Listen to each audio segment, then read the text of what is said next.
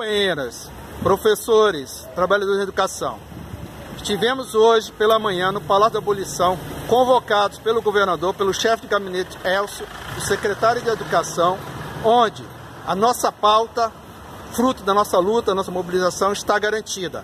Pagamento das promoções retroativas, promoções por titulação, serão feitas já na folha de junho, em 5 parcelas, junho, julho, agosto, setembro e outubro, garantindo assim o pagamento desses retroativos, que é uma reivindicação nossa. 2.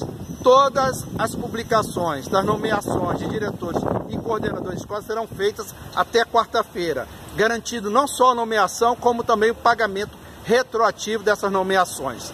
Em relação à ampliação definitiva, o governo agilizará o parecer técnico para discutir a ampliação definitiva.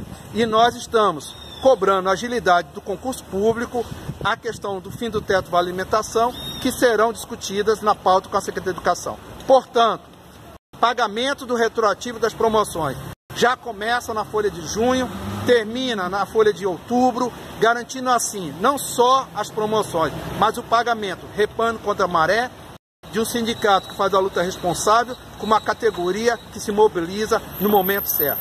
Parabéns, vamos continuar a luta, remando contra a maré, para que o Ceará continue avançando, valorizando a educação.